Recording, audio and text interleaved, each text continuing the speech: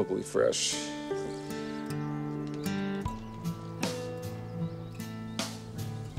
Look at how beautiful that is. So I'm thinking, it's such a beautiful morning out here. I want to take advantage of being at this wonderful fishing lodge. This trout is amazing, and I have so much to work with. My first course, I think I'll do a smoked trout. Kind of a classic preparation, nothing too fancy, but these guys are so small. I think I can cure them in time, smoke them, and they'll be just perfect for a starter course. Lemon and fish are friends. Even when smoking fish, lemon adds a lovely nuance to the overall flavor profile.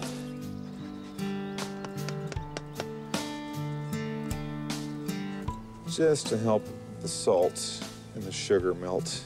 Now this goes into the fridge for a few hours.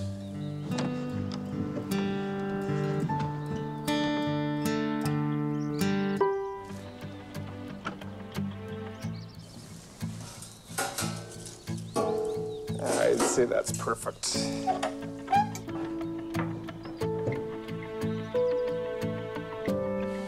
Little trout friends.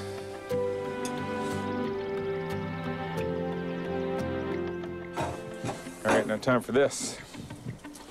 Nice batch of alder. There we go. Time to smoke this trout.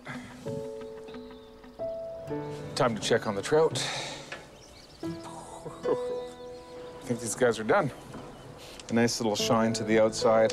I know for the amount of time that I've had them on the smoke that the flavor penetration will be just about right.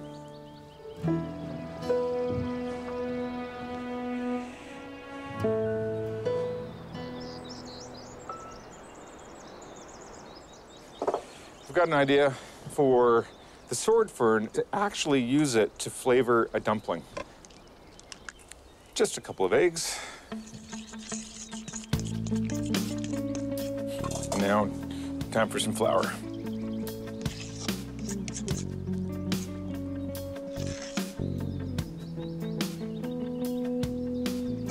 Okay, now the fun part. Just a gentle and soft knead. Nothing too aggressive. I want these dumplings to be tender.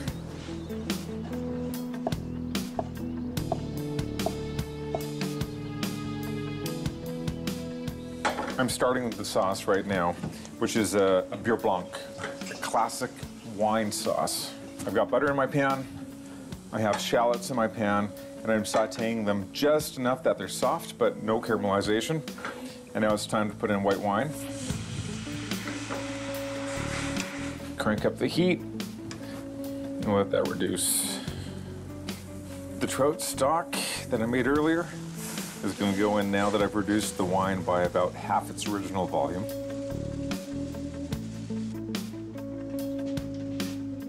The blanch and refresh move again.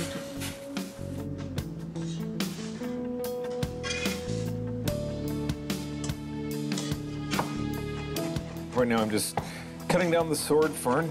This is the component that I'm using to garnish them. So I'll saute the dumplings and I'll confetti and coat them in this wonderful sword fern.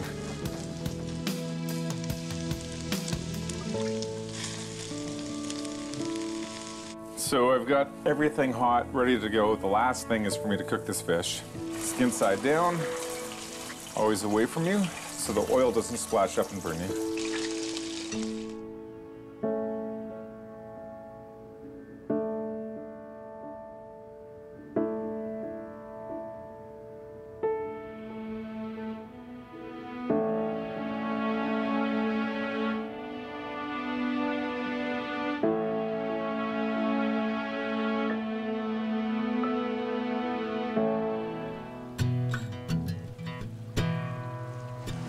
All right, where do you want it? Right about here should be perfect. Oh yeah. It's not a bad kitchen. I can't believe the opportunity I have. This perhaps is the most incredible kitchen scenario I've ever had. I have an idea with the spruce tips and the needles to kind of make a green sauce, something that will really taste good on the steak. All right, just to smash these up a little bit, I want to release all of the essential oils that are in the needle. Okay, next up, some oil. Not too much, this is still about showcasing the ingredients.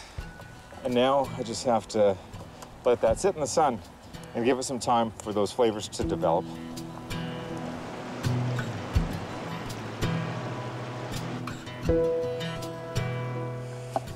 So I'm planning a cold cabbage salad, capitalizing on the Sitka needle water and a little bit of the syrup. I think what I'm gonna do is make a salad dressing for my cooked coleslaw, where the foundation starts with a little bit of this water. So this dressing is made of nothing but spruce essence and flavor. See how that's working flavor-wise.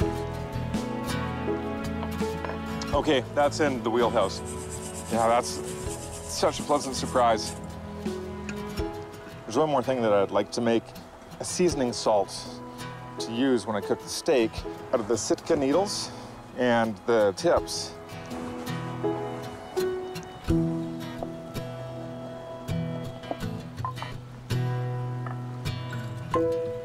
I'm cutting these up as fine as possible.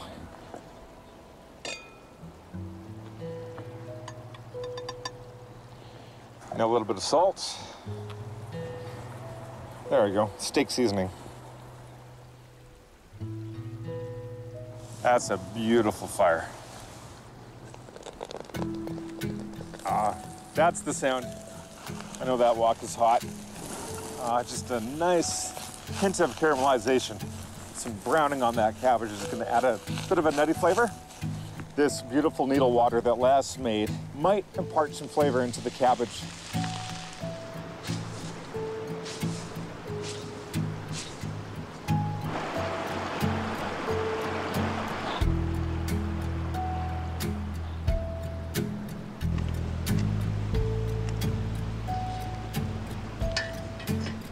Best part of the day, coming up. It's time to rub the steaks with the beautiful Sitka salt.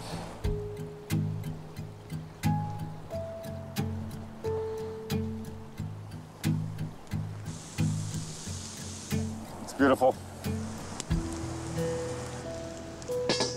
One neat trick with the wok is to use it to cover your meat when it's cooking over a grill, especially in a campfire situation like this.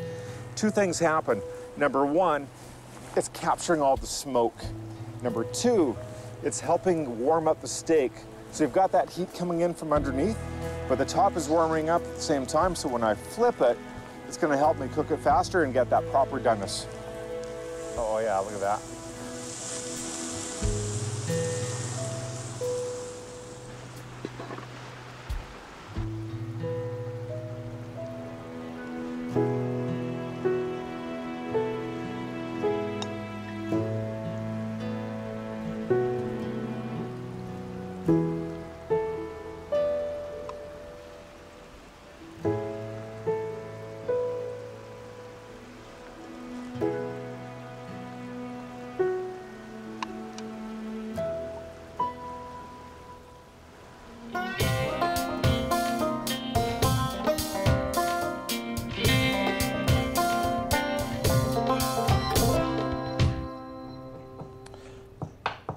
It's not often the wild harvest ingredients are suited for dessert.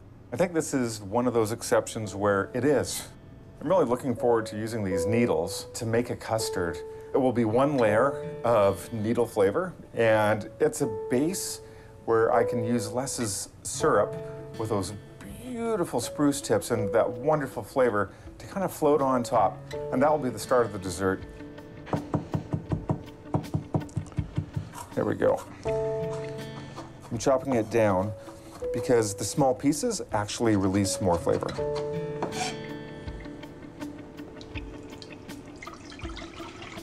I'm making a syrup to flavor my custard, but it's not going to have the same flavor profile as the one that Les made.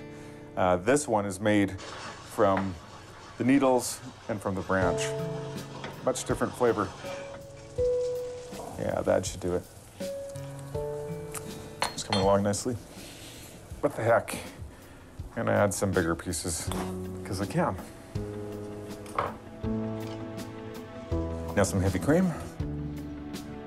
Back on the heat. Not too hot, nice gentle. I'm cooking this over low.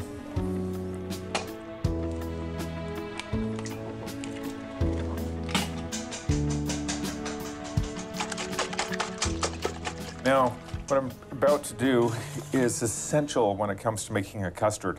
It's a step called tempering your eggs. So what you need to do is ladle in a little splash of the hot cream. Stir that up.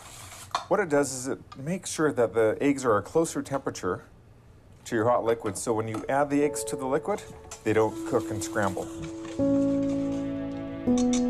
Now that I've tempered my eggs, I'm going to stir them back in to the cream. And that's essentially all it is to making the custard.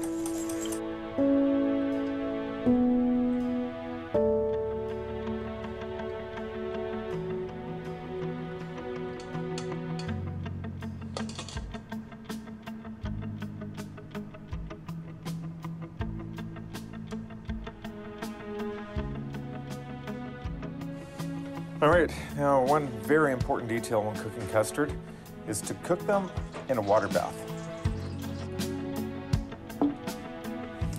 Time to get them in the oven. The custard looks perfect. However, I know it's sweet because I tried the mixture before baking it, and I want a little bit of cream, just some plain whipped cream to offset that.